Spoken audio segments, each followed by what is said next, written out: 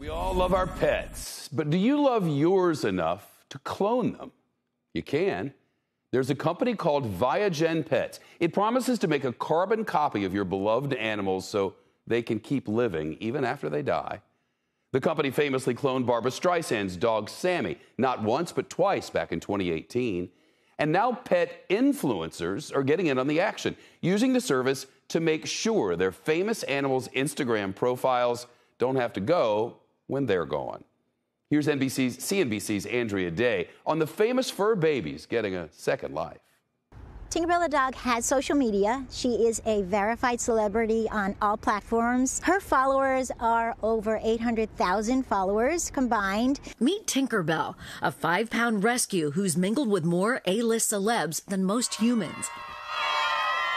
Sam Carroll's full-time job, managing her dog's modeling career. She's been in the theater, and they do TV and film and Fashion Week. They walk in shows, they sit front row. Tinkerbell is 10 years old. In dog years, that's about 60. She says cloning company Viagen reached out about a partnership, and now she's thinking about duplicating her little star.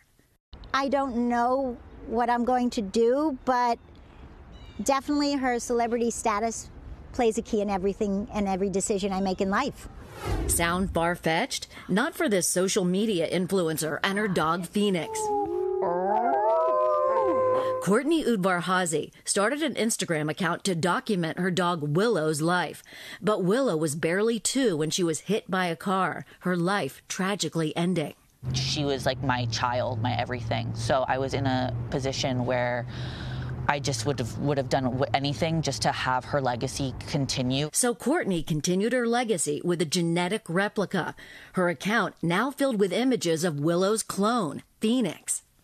So what a cloned animal is it's just essentially an identical twin of the original pet. Viagen's Melaine Rodriguez says she's never seen so many people looking to recreate their pets. The phone is ringing off the hook. She says the process starts out with a small skin sample that can be taken from the animal when it's alive and then stored to use later, or within 5 days after a pet dies. That tissue sample comes back into our lab that you see here, and we grow millions of cells from that skin sample. We take an egg from a donor animal, then that egg and the cell are fused together and an embryo starts to grow. Then those embryos are put into a surrogate animal who will gestate, give birth. And sometimes the owners get a lot more than they bargained for, like Phoenix and 5 more identical genetic copies. I couldn't believe that was real. All of the girls were coming out of the car. Yours is so big. Some people might buy a car. I bought a clone. Kelly Anderson was devastated when she lost her cat Chai, and says the cat's social media account also hit hard. I lost about 20,000 followers on Instagram after Chai passed. So she stored Chai's DNA and waited 4 years for a clone. She's now back in business with Belle. She lets me know when she's feeling things, for sure. To me, yeah, it was worth it. I think that she was the most important part of my life. So what's the price tag? At Viagen, cloning a dog will cost you $50,000, a cat $35,000.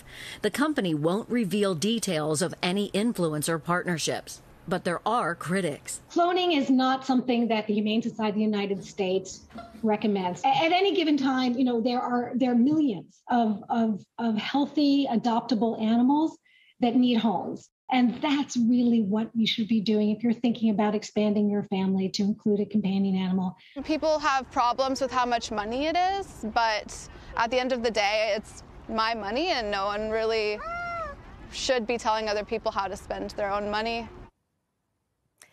And Shep, the cloned animals look almost identical to those originals, but do they act alike? Well, Courtney says her dog Willow used to throw toys up in the air and try to catch them. And Phoenix started doing that as a tiny puppy, but she says they do have different personalities. Shep?